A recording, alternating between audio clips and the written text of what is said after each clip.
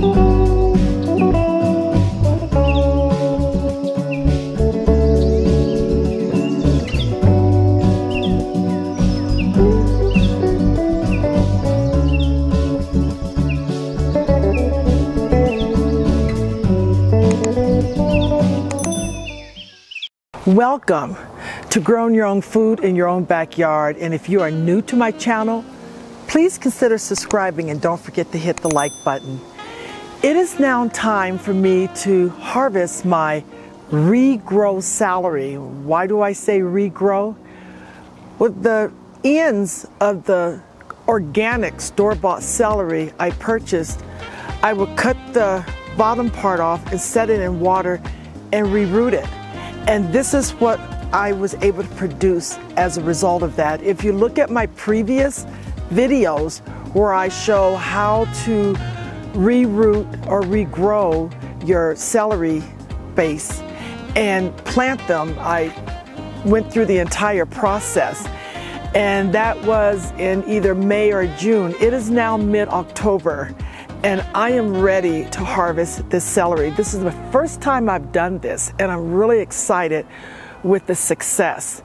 I planted one in a container, a beer barrel, and I planted this in a long container. For those gardeners who think that they don't have a lot of space to grow food, I want to tell you, if you can find containers like this, or containers like this where I'm growing my broccoli, a container like this, or a container like this one, you can pretty much grow anything.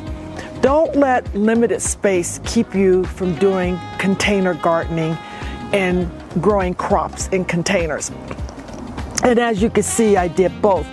Now this celery seemed to grow a little larger, and I don't know if it's because of the space that's in this particular container as opposed to this one where I grew it in a smaller container.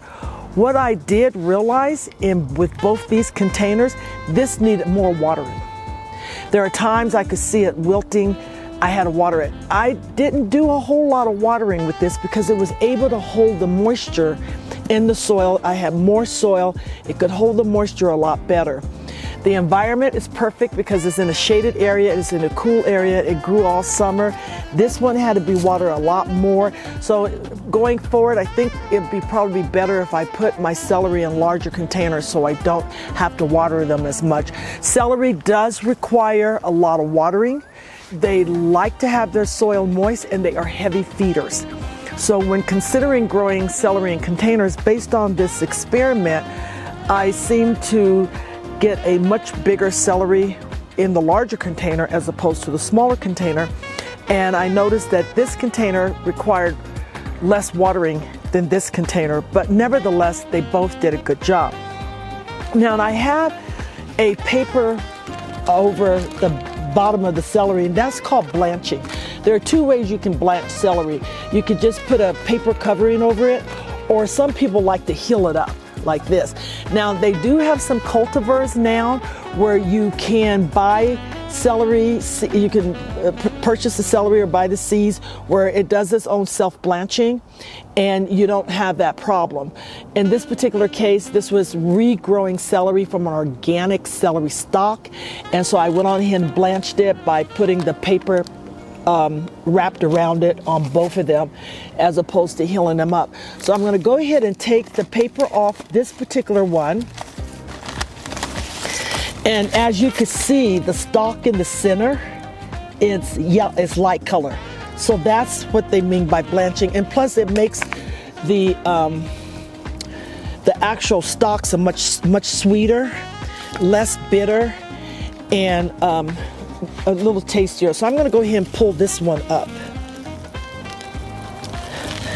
Wow, this is, look at that. Whoa! Look at that. That is pretty amazing. So I'm going to go ahead and shake this off like this. And this is what you do. You just shake it off. And then what I'll do, I will go ahead, I'm going to go ahead and cut that off too, because I was trying to, I can't find my, so this is my celery right here, and it's pretty impressive. So I'm going to go ahead and set that there, and then I'll cut this at the base. So I'm going to do the same with this one here and see what happens. Again, this is my first time growing regrow celery. And I'm going to pull the, oh look at that, blanched really nice. And I'm going to pull this up. Wow, this is, oh look at this, the whole pot came out. So I'm just going to go ahead and try to get the soil out from around it.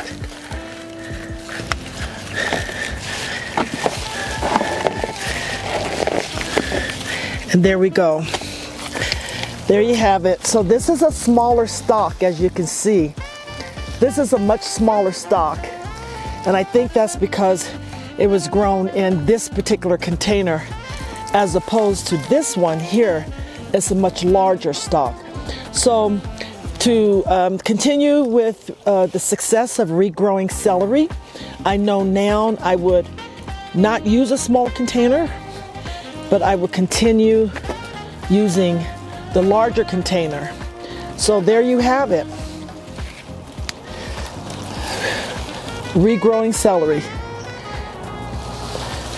Thank you for watching, and don't forget to hit the like button.